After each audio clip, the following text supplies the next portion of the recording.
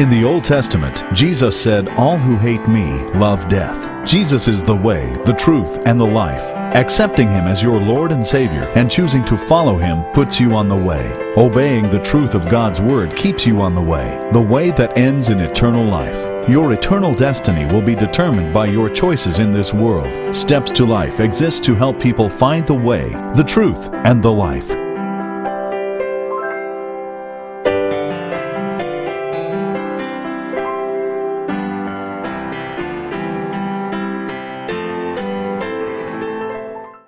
I want to study with you for a few minutes this evening about what we started studying about this morning, about dealing with heresy. And this is a huge subject.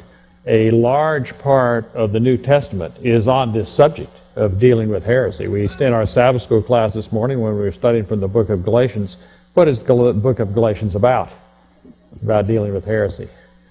The book of 1 Corinthians, that's a large section of the book. So a large part of the Bible is on this subject, and a large part of the Spirit of Prophecy deals with this subject.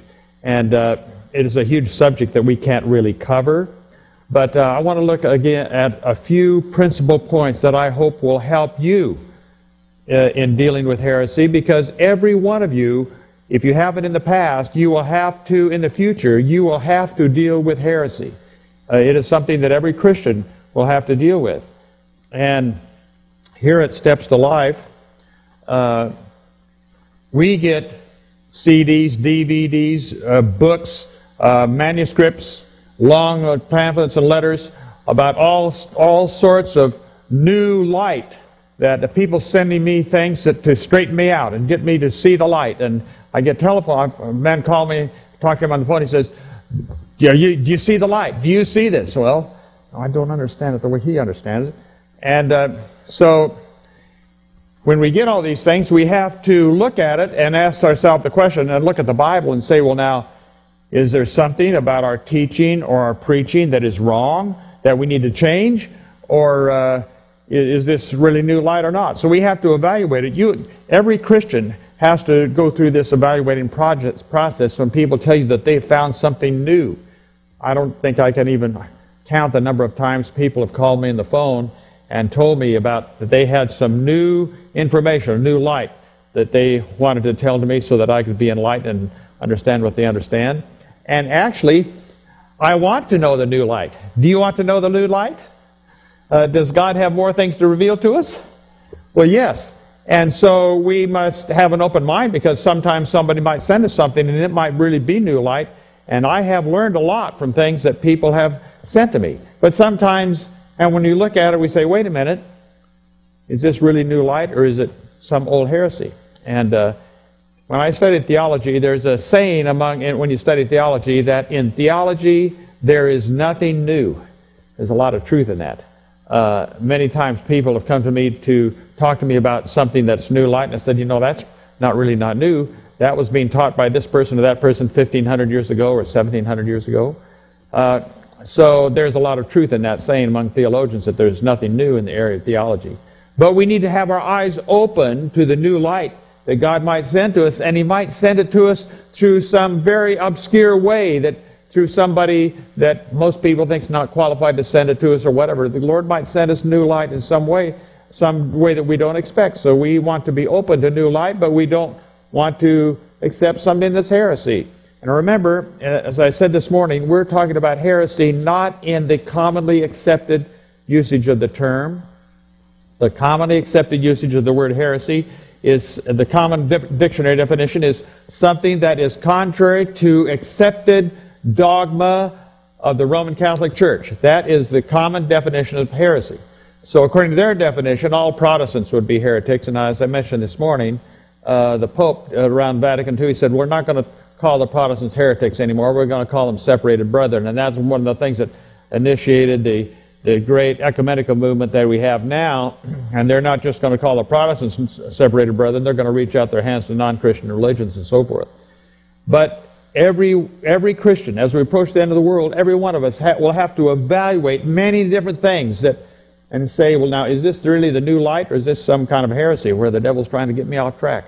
So we're going to take another look at dealing with heresy And because it's something everybody has to deal with, and before we look at the Bible and read the Bible about it, let's pray that the Lord will help us to understand what we're going to study.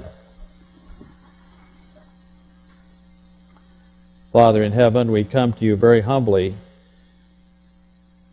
We remember the words of Solomon the king when he said to you, I am like a little child. I do not know how to come in or how to go out. And Lord, help us to realize our totally helpless condition, that unless you guide us and direct us by your Spirit, that we are helpless and that we will be deceived unless you help us. But you have promised through your Son, Jesus Christ, that if we would ask, that we would receive the Holy Spirit. And so we come to you humbly but earnestly in His name, praying that we might receive the Holy Spirit and that you will guide and direct us into the way of truth and open our eyes to understand spiritual things and help us to be able to discern the difference between truth and error. We pray in Jesus' name. Amen.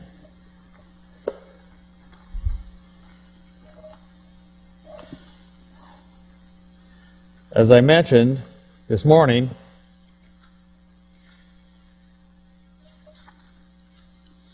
a long time ago, many years ago, Elder W.D. Frazee preached a sermon entitled The Ministry of Heresies, and I showed you the quotation that provided for him the seed thought for that sermon, which is in Volume 5 of Testimonies for the Church. Ellen White says that if God cannot arouse His people any other way, He'll send in heresies among them. And if the ministry of heresies does its work, of course, people can be saved. If it does not, they will be lost, and there will be people in spite of everything that God does. They will not wake up until it's too late. That's clearly predicted in prophecy. And we do not want that to happen to us. In the book Upward Look, page 37, it says, many, very many, will be terribly surprised when the Lord shall come suddenly as a thief in the night. They'll be terribly surprised. They're not ready. Let's look at a few more texts about how Jesus dealt with heresy. Jesus had to deal with heresy constantly during His ministry. We read this morning Acts 1:6, in which the disciples were asking Him if He was going to restore the kingdom of Israel at that time. We could read from Matthew 24, where He addressed His disciples and answered their question. We could read from Luke 17. Let's turn to, we cannot read all the Scriptures. Let's turn to Matthew 22. And Matthew 22. This was one of the times when Jesus directly addressed the problem of heresy with the Sadducees. He did not always directly address the problem of heresy. Many times He sidestepped it and did not answer their heretical questions. He sidestepped the question or gave them an answer of a different kind that they weren't expecting. But this is one time when He directly dealt with a heresy of the Sadducees. This is Matthew 22, starts in verse 23. You can read the context there. It's about marriage in the kingdom of heaven. Which man is going to get this woman in the kingdom of heaven? It says, starting in verse 29, Jesus answered and said to them, you are mistaken, not knowing the Scriptures nor the power of God. For in the resurrection they neither marry nor are given in marriage, but are like angels of God in heaven. But concerning the resurrection of the dead, have you not read what was spoken to you by God, saying, I am the God of Abraham, the God of Isaac, and the God of Jacob. God is not the God of the dead, but of the living. Now, this is an amazing answer that Jesus gave to them concerning, notice the Scripture that He quoted. Now, Jesus was speaking on this occasion to the Sadducees. Now, you remember that the Sadducees did not believe in the inspiration of the whole Old Testament. They only acknowledged that the Torah, that's the books of Moses, that's Genesis, Exodus, Leviticus, Numbers, and Deuteronomy. That was all of the Bible that they recognized as fully inspired. Now, they didn't say it was wrong to read the rest, but the Torah was all that they recognized as being inspired. Now, I used to read this answer that Jesus gave, and I used to wonder, why didn't Jesus tell him what Isaiah said about the resurrection of the dead? Isaiah spoke explicitly about the resurrection of the dead. And Jesus never even mentioned that. Why didn't he use that? Well, notice what Jesus did here. He approached the Sadducees on their own ground. He quoted to them, concerning the resurrection, he quoted a text from the Torah. He did not quote a text from Isaiah, even though Isaiah was much more specific about the resurrection than Moses was. But he quoted to them a text that they had to acknowledge, yes, that's in the Bible, because he quoted to them from the Torah. That's just a principle that's nice to keep in mind when you're talking to somebody, and sometimes it's very difficult to know what to say to somebody because of what they believe. One time I was giving Bible studies and visiting homes in the Chattanooga, Tennessee area, and I ran into a man who was he was a member of the Church of Christ. There, I got it right. He was a member of the Church of Christ. Now, as I was talking to him, he made it very clear to me. Nothing that I could read to him, because you see, he and I, we had a difference of opinion about the law of God and the Sabbath and some things. And he made it very clear to me I could not read to him anything from the Old Testament. He didn't put any credence in that. Neither could I read to him anything from the Gospels, because that was before the crucifixion, and the crucifixion changed everything. You know, we're New Testament, we're New Covenant Christians now, and so the Bible that I study is from Acts to Revelation. That's the Bible that I study. I thought to myself, well, I was about 19 years old at that time.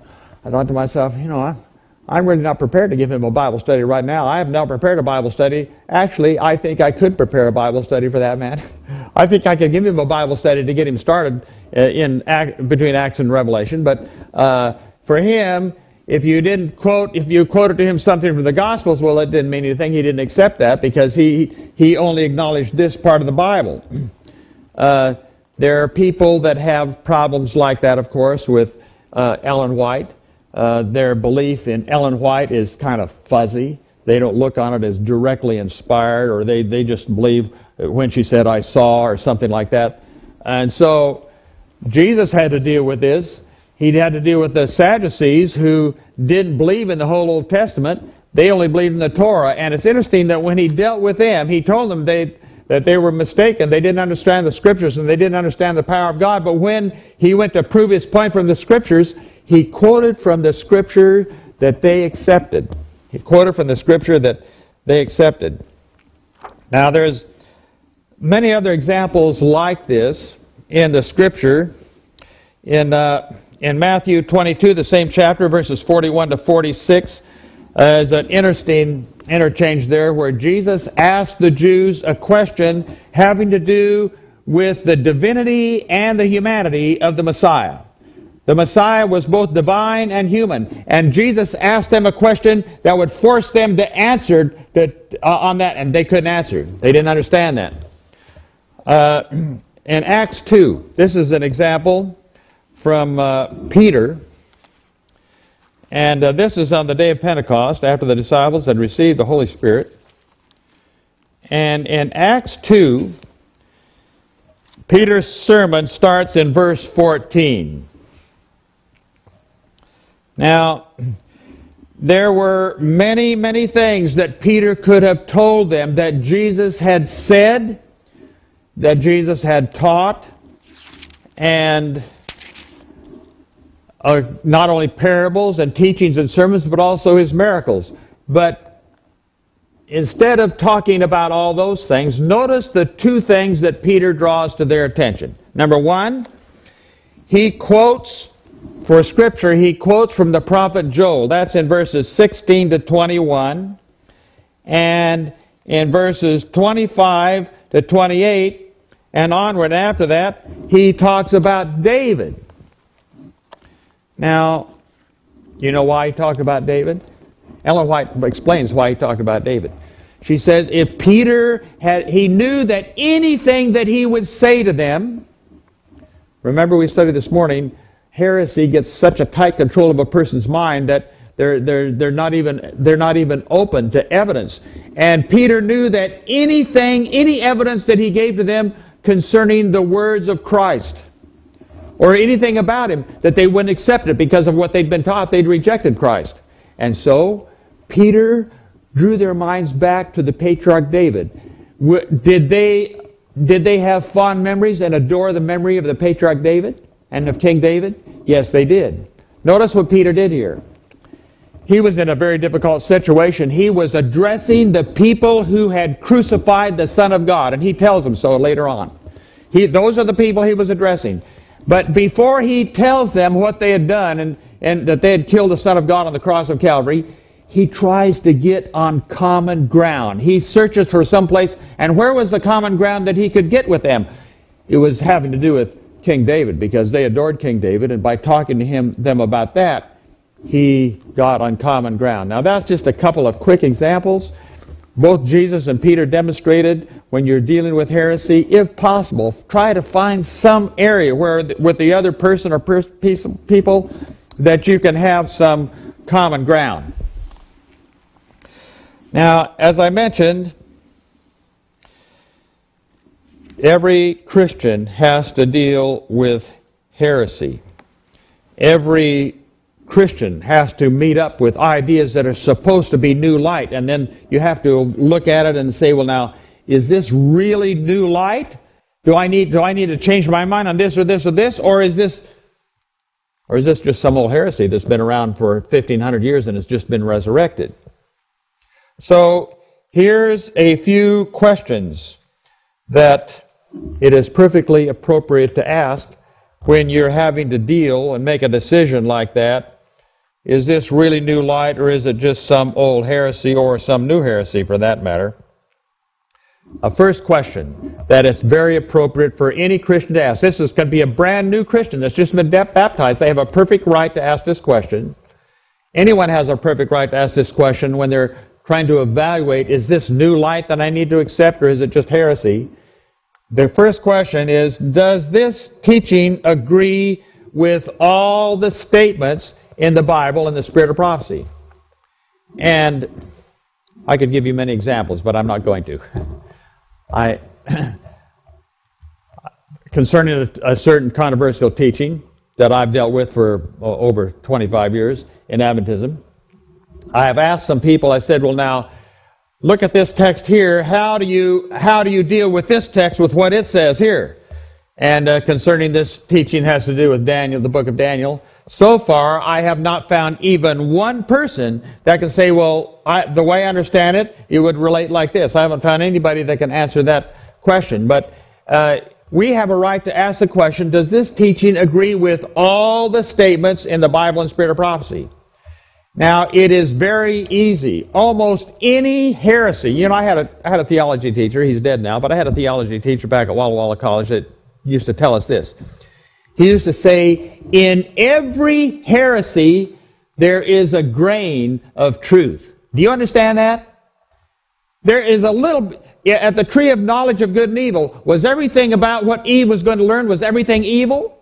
No. It was good and evil. In every heresy, my theology teacher used to say, there is a grain of truth. But what I have to ask is, does this teaching agree with all the statements in the Bible and spirit of prophecy? And so if it doesn't agree with all of them, well then there's something we don't understand yet. If somebody says, well, this disagrees with that. Well, if the Bible and the spirit of prophecy seem to disagree with one another, there's just something that we don't understand yet. That's all that means. And there's many illustrations that could be given of that. I've had a book in my library now for probably 40 years. It's written by an English fellow, a doctor's degree in English, and he wrote a book called Is That in the Bible? And there's a whole chapter in this book on contradictions in the Bible. So I thought, well, that's interesting. So I went down to look at all the contradictions. And almost every single, just immediately, when I first got the book, I figured out that the reason he thinks there's contradictions is because he doesn't understand the text. He doesn't understand the text. Just give you a quick example. In one of the Gospels, it mentions a certain thing happened when Jesus was going out of Jericho. In another of the Gospels, it mentions that it happened when he was going into Jericho. And skeptics said for a long time, they said, see there, one Gospel says it happened when he was leaving Jericho, one Gospel says it happened when he was entering Jericho. Obviously, one of them has to be wrong, and so one of those, there's a mistake, therefore, in the Bible. Neither one of those positions are wrong. Because there was an old Jericho and there was a new Jericho. And when you were leaving one, you were going into the other one. So neither gospel writer was in error. And there are many situations like that in the Bible where people that have not studied the Bible carefully think that there is a contradiction. But if you study it carefully, there's not a contradiction. Ellen White says this. In Patriarchs and Prophets, it's about page 114. She says the truth is consistent with itself in all its manifestations. Here's the Bible text about the same thing. It's in 1 John 2. 1 John 2 and verse 21. Last part of the verse. It says, no lie is of the truth. No lie is of the truth. The truth agrees with itself. The truth is consistent with itself in all its manifestations. Ellen White says that God never contradicts himself. The truth is always consistent with itself. So the first question is, does this teaching that I'm being asked to evaluate, does it agree with all the statements in the Bible and in the Spirit of Prophecy? Here's a statement Ellen White says about that in the book Desire of Ages, page 458. She says, God does not compel men to give up their unbelief. Before them are light and darkness, truth and error. It is for them to decide which they will accept. The human mind is endowed with power to discriminate between right and wrong. God designs that men shall not decide from impulse, but from the weight of evidence, carefully comparing Scripture with Scripture.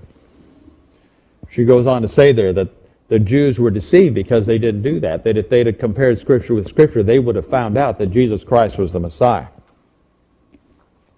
She goes on to say in the next paragraph, in Desire of Ages, page 459, that many people today are deceived the same way the Jews were deceived. They don't go to the Scriptures and study the Scriptures for themselves. They're dependent on some teacher, some preacher, some theologian to explain the truth to them. Well, that's the first question. A second question. We dealt with this a little bit this morning, but this is a question that is fair to ask. Is this teaching the teaching of the body of Christ? Is this teaching the teaching of the body of Christ? Now, of course, it is possible that this is new light and the body of Christ is not teaching it yet because it doesn't know it. Well, if that's the case, then I need to go to men of experience. I need to go to leaders and say, look, study this out. And if it's new light, well then people of experience that study it and want to know the truth, they're going to accept it. And the body of Christ is going to accept it. But what if it's a teaching that the body of Christ has rejected over and over again for hundreds of years? Well, in that case, we better have some second thoughts. Here's a third question. I don't know why this is so often overlooked, but Ellen White used to talk about this. She says, if you have found something new, submit it to men of experience. The third question is, have men of experience examined it? Have men of experience examined it? I wrote a book, not really a book, actually a booklet.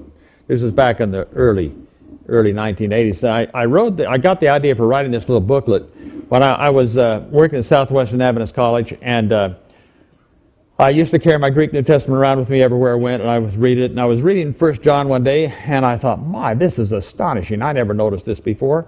And so I started studying it, and by the time I studied it, I wrote a little booklet that explained it. And it was a booklet about how you could quit sinning. And so I thought, well, I'll explain this to some people. Well, people didn't like it. My brother said, let's submit this to the Biblical Research Institute, the General Conference. So he did. I knew the people that worked there, the Biblical Research General Conference. Well, they were really nervous about it because how to quit sinning for some reason was something that people were scared of. And I said, well, okay, everything in this book is just quoted directly from the Bible, but if you don't like it, I'm not trying to push it. We didn't try to push it on the college or push it on church or anything. We just submitted to people of experience, and they didn't seem to be ready for it at that time. However, you're still free to read 1 John, and 1 John still says the same thing as it said in the 1980s. But have men of experience examined it? What if men of experience don't accept it? Well, that's what happened with this booklet that I wrote. The men of experience were nervous about it. He said, okay, fine. We're not going to push it. We have it, but we're not going to push it. We're not going to try to tell people about it if you're nervous about it.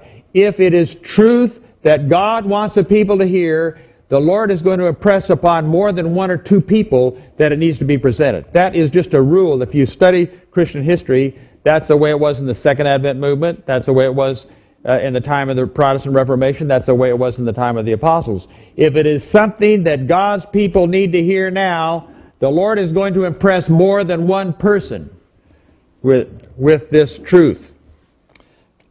Have men of experience examined it? That's a third question. A fourth question, we studied this a little bit this morning. That is it according to the context or the framework of the Bible? Is the text quoted, the Spirit of Prophecy quoted, is it according to the context or the framework of the Bible? A fifth question, and we covered this morning too, and this is a really important one. Is it explicit? In other words, does the Bible explicitly say this? The way Ellen White explained it in Great Controversy, page 595, she said, before accepting any doctrine or precept, we should demand, she uses the word demand, we should demand a plain, thus saith the Lord, and its support. That's fair. If it's something that I need to know and accept and teach and follow and preach, well then there will be something in inspired writings that just plain say it. I will not have to read between the lines.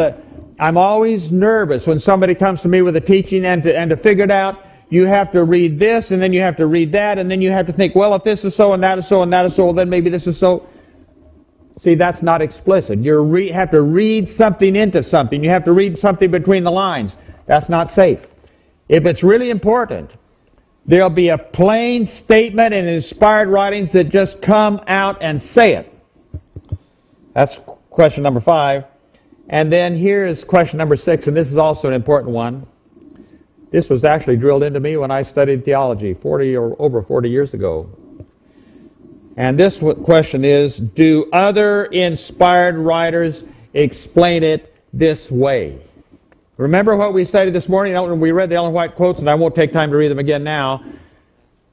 The Bible explains itself. In the Bible, the internal evidence, there's the key for unlocking things in the Bible. We read 2 or 3 statements about that this morning. That's why we compare Scripture with Scripture. Because the Bible explains the Bible. And so the 6th question is, do other inspired writers understand this statement, this text, the way I'm explaining it? And that's a valid question to ask, because the Bible explains itself. Now, I want to study with you the last few minutes we have about getting along with heretics and heresies. And when we study the ministry of the Apostle Paul, one of the things that we find out is that his ministry was shortened because of heresy among, that is strong, I don't know if I should say this or not. The Apostle Paul's ministry was shortened on account of heresy within the apostolic church among the leaders themselves. That's what shortened the ministry of the Apostle Paul. And that is very, very clear in the book Sketches from the Life of Paul. In Sketches from the Life of Paul, page 226, she says this. She says, when Peter had been made a prisoner and condemned to death, the brethren had offered earnest prayer to God day and night for his deliverance, but no such interest was manifested in behalf of him who was looked upon as an apostate from Moses, and a teacher of dangerous doctrines. So how did the leaders in the Christian church look at the Apostle Paul? They said he's an apostate. And they said he's a teacher of dangerous doctrines. And are you aware of the fact that Ellen White says that there were these Judaizing teachers that went to every single church that the Apostle Paul raised up and tried to turn them against him? That would be quite a situation to be in. And that's the situation he was in for many years.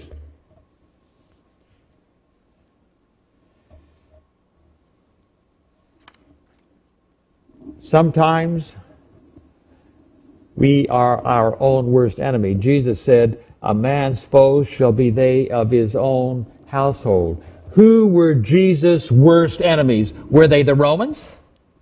Absolutely not. His worst enemies, the worst enemies of our Savior, were the professed people of God, the chosen people of God, were his worst enemies. The apostolic church, it pains me to say this, but it's true. The apostolic church was the worst enemy of the Apostle Paul, the leading apostle. It was because of the apostolic church that his ministry was shortened. And Ellen White's very clear about that. For instance, she says, she likens his situation to the situation of Jesus and the situation of Elijah and Elisha. Here's the way she explains it. She says, there are but few who perceive the full import of the words of Christ when in the synagogue at Nazareth he announced himself as the Anointed One. He reminded them how God in the past turned away from his chosen people because of their unbelief and rebellion, and had manifested himself to those in a heathen land who had not rejected the light from heaven. And then she says, she talks about Elijah and Elisha being sent to heathen, Naaman and widow Sarepta. Then she says, it is impossible for the worldly and pleasure-loving to rightly value the messages of warning and reproof which God sends to correct the errors of his people. And she talks about how that they think that the true messenger is speaking unnecessarily harsh and severe. And then she says, Christ presented before the assembly at Nazareth a fearful truth when he declared that with backsliding Israel there was no safety for the faithful messenger of God. They would not know his worth or appreciate his labors, while they professed to have great zeal for the honor of God and the good of Israel. They were the worst enemies of both. God sent Elijah to the widow of Sarepta because he could not trust him with Israel. These cutting reproofs, though presented by the majesty of heaven, the Jews of Nazareth refused to hear. They had but a moment before witnessed to the gracious words that proceeded from his lips. The Spirit of God was speaking to their hearts. But the instant a reflection was cast upon them, at the first intimation that persons of other nations could be more worthy of the favor of God than they, those proud unbelieving Jews were frantic with rage.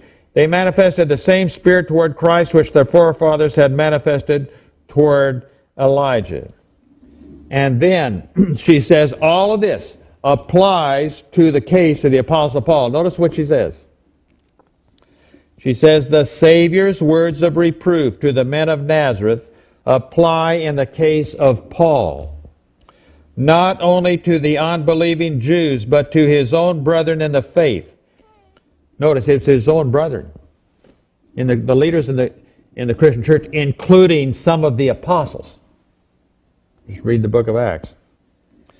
She says, had the leaders in the church, she's talking about the leaders in the apostolic church at Jerusalem, had the leaders in the church fully surrendered their feelings of bitterness toward the apostle and accepted him as one specially called of God to bear the gospel to the Gentiles, the Lord would have spared him to them to still labor for the salvation of souls.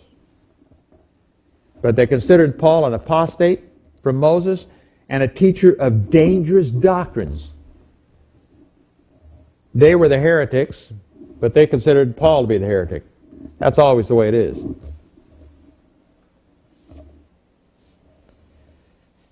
It says, he who sees the end from the beginning and who understands the hearts of all saw what would be the result of the envy and jealousy cherished toward Paul. My dear friends, we must never have envy or jealousy or negative feelings toward people that are involved in any kind of heresy. God can never use us to help us if we have those kind of thoughts or feelings. God had not in His providence ordained that Paul's labors should so soon end, but He did not work a miracle to counteract the train of circumstances to which their own course gave rise. The same Spirit is still leading to the same results. The same Spirit is still leading toward the same results. She says, the great work for us as Christians, this is all in Sketches of the Life of Paul around page 225, 235 in there. The great work for us as Christians is not to criticize the character and motives of others, but to closely examine our own heart and life, to jealously guard ourselves against the suggestions of Satan. And then she says, there is the same dislike of reproof and correction among the professed people of God today as in the days of our Savior. Is that true?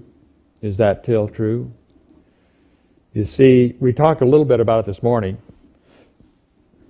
When a person's mind becomes in bondage to prejudice, bigotry, when that happens, no amount of evidence is going to change that person. By the way, what we're talking about is especially important for those of you that are working as Bible workers. Because you're working with people, they have prejudice. They are prejudiced against what you and I are teaching. Do you understand that? And let me tell you something.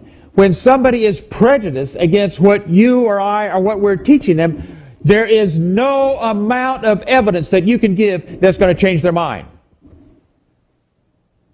Because they're victims of that prejudice, and the only way that their mind will ever be changed is if the Holy Spirit convicts their heart. That's why Ellen White says in the book Christ's Object Lesson, she says the ministry is powerless because of lack of the Holy Spirit. She says, unless the Holy Spirit convicts the heart, not one soul will be converted. Nobody will be converted. Now, you may baptize, you may bring some unconverted people into the church, but unless the Holy Spirit, you see, only divine power can get past that prejudice.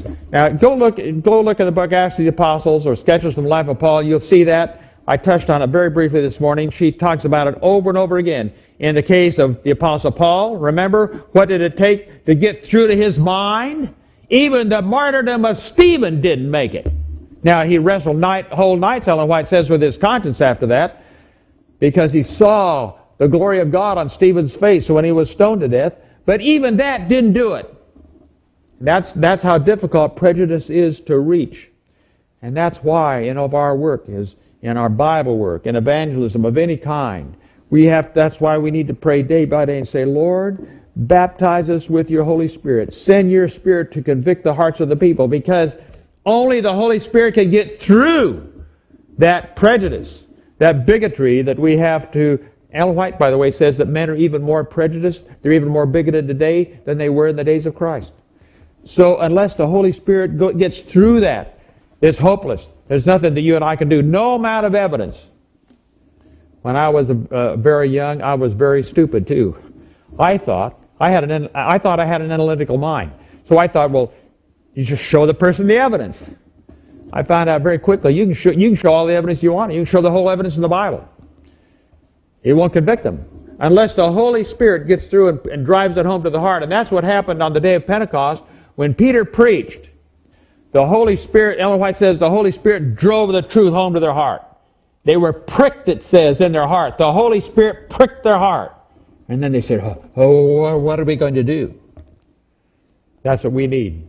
Unless the Holy Spirit pricks the heart when we teach, because people are so prejudiced, we'll never be able to get through. We'll never be able to get through to them. Now, in the Adventist Church, we have had some experience. We have had some experience in dealing with theological controversy. When I was in school, we were told that in 1888, that in the Adventist Church, the General Conference of Minneapolis, that there arose a controversy about the law in Galatians. Now, the law of Galatians was, I've been studying that, by the way, lately. Someday, if the Lord wills, I might even preach a sermon about it. There's a lot more, actually, than the law of Galatians. That was just the tip of the iceberg. But did you know that both sides were wrong? You know what the sides were? E.J. Wagner and J.H. Wagner. J.H. Wagner was E.J. Wagner's father. Wagners, both the father and son, both said that the law in Galatians was the moral law. And Elder Uriah Smith and J.H. Butler and a whole bunch of other leading ministers said, no, the law in Galatians is the ceremonial law. And they had this, and the General Conference President of the Review and Herald article said concerning Jones and Wagner, they're going to destroy Adventism. Because if you say that the law in Galatians was the moral law, that will destroy our position. People will think they don't even need to keep the Sabbath or keep the moral law at all. So they had this controversy. I want to read to you what Ellen White said about this controversy about the law of Galatians. You're going to find out when I read this that both sides were wrong. I have discovered in my experience that this is the case much more than 50% of the time. In theological controversy, more than 50% of the time, both sides are wrong, or at least partly wrong, and maybe partly right. But neither side is really right, more than 50% of the time. And that's one of the reasons we all need to be humble when we're looking at all kind of controversial things. This is in 9 manuscript releases, page 218. Ellen White is speaking about a vision that she had about this problem. She said, he, that is the angel that was speaking to her, he stretched out his arms. Now this is in a vision that Ellen White had. And she's seen an angel stretch out his arms toward Dr. Wagner and to you, Elder Butler. Now remember, Dr. Wagner was over here, and he said the law in Galatians, especially in Galatians 3, is the moral law. And Elder Butler said, no, it's not. It's the ceremonial law. So they had this difference of opinion. And here's the angel stretched out his arms toward Dr. Wagner and to you, Elder Butler, and said in substance as follows, quote, neither have all the light upon the law, neither position is perfect. Interesting, isn't it? Both of them were partly wrong.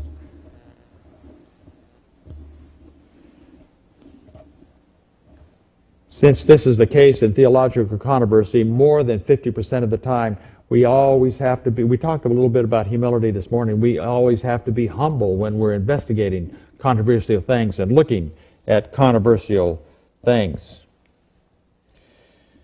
That wasn't the only time they had a difference of opinion. There was because of these differences of opinion about some theological understandings of prophecy,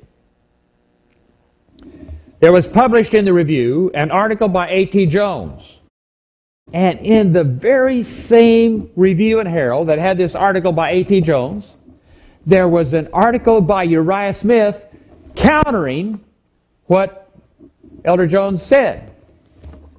And I want to read you what Ellen White said about that.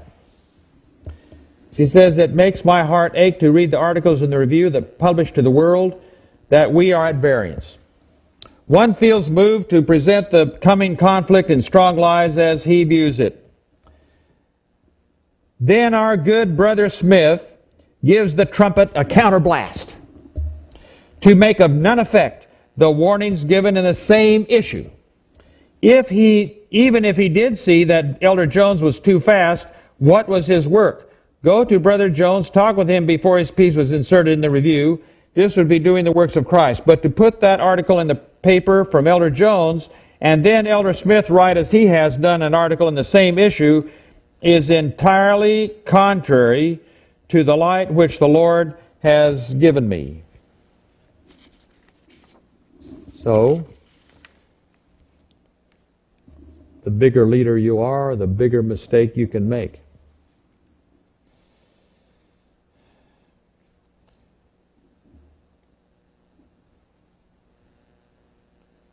She, in talking about these things, if you want to read that statement, by the way, that's in the 1888 materials, around about 998, right in there in the next several pages. In talking about these things, Ellen White likened it to the trial of the disciples on the Sea of Galilee when they were in the storm that night. And she says that Jesus is just as near to us amid scenes of tempest and trial as he was to his followers who were tossed on the Sea of Galilee. Christ is on board the vessel. Believe that Christ is our captain, that he will take care not only of us but the ship. But then she gives some interesting counsel about the future. Here's what she says is going to happen. This is on page 1002 in the 1888 materials. She says, "Dark hours of trial are before the church." Why? Why is it that dark hours of trial are in our future? Notice why. "Because they have not obeyed the warnings and reproofs and counsel of God. What a bewitching power comes upon human minds to do contrary to the oft-repeated will of God. That night in that boat was to the disciples a school where they were to receive their education for the great work which was to be done afterward. The storm was not sent upon the disciples to shipwreck them, but to test and prove them individually." Now notice what she says is going to happen. "Before the great trouble shall come upon the world, such as has never been since there was a nation." When is that? That's the great time of trouble. She's quoting actually partly from Daniel 12:1. That's the great time of trouble after probation closes.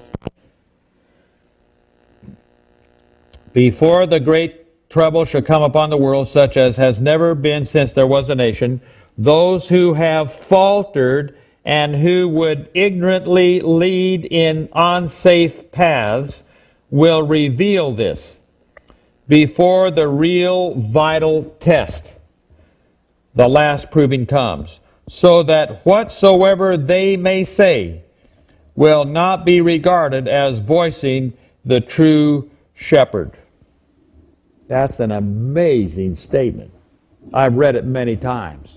She says, before the great trouble comes, that's the time of trouble after the close of probation, the people who would ignorantly, now she's not accusing them of being a Judas. She's not accusing them of being unfaithful to the Lord, but they ignorantly would lead in unsafe paths because they don't know what they're talking about. She says these people will reveal this before the great trouble comes so that whatever they say, people will know that they don't need to pay attention to that. So you read it yourself. It's in page 1002 in the 1888 materials. She says, "The time of our educating will soon be over. We have no time to lose in walking through clouds of doubt and uncertainty because of uncertain voices." Well,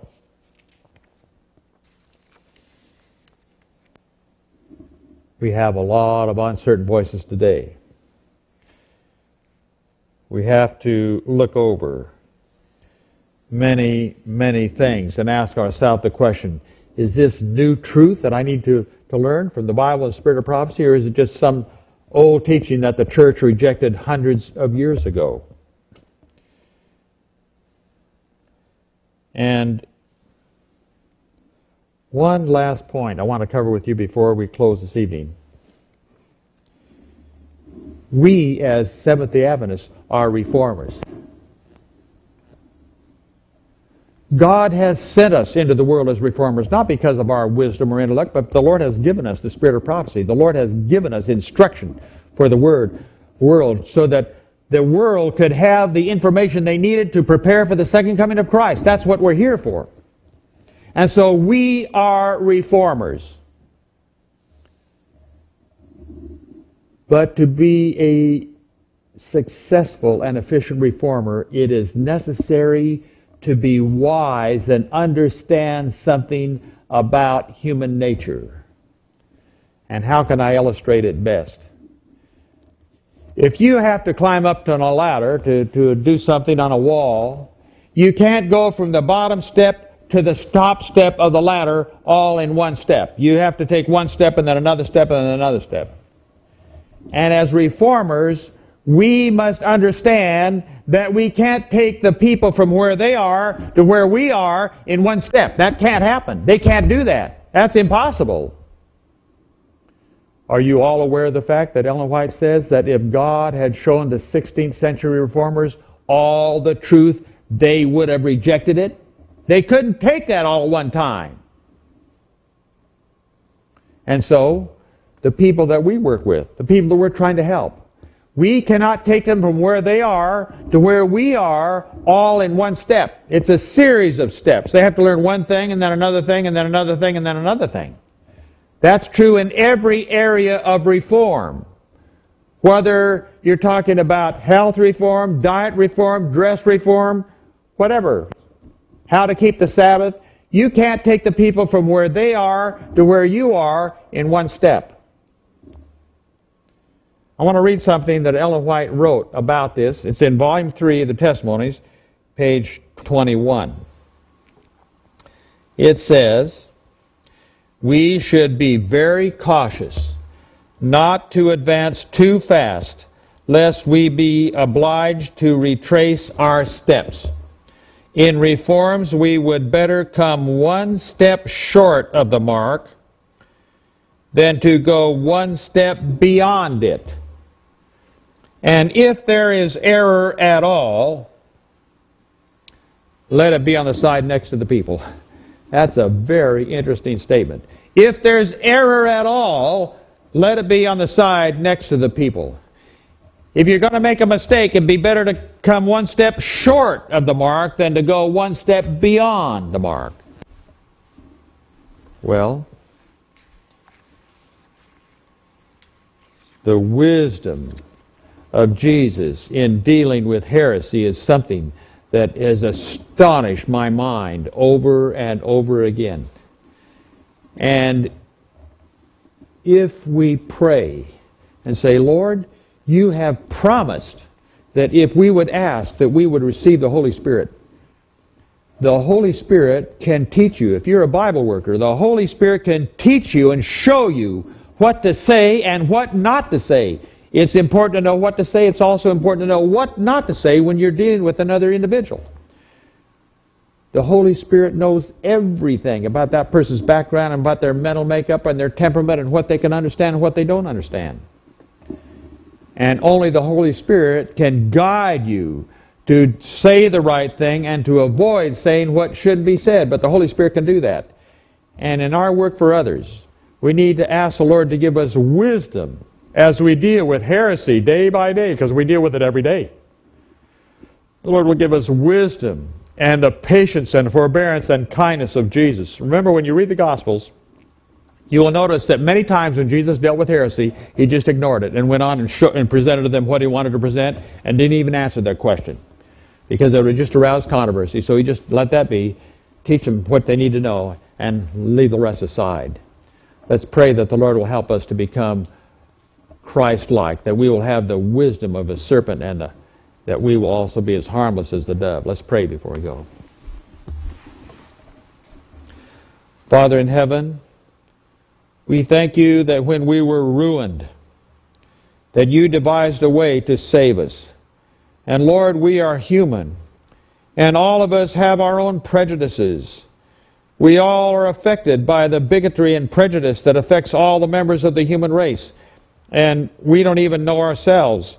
But we look to you, and we earnestly pray that you will impart to each one of us your Holy Spirit. We know that your Spirit can get through all of our prejudices, all the bigotry of the human race, and that you can deal with the situation that we need to deal with individually.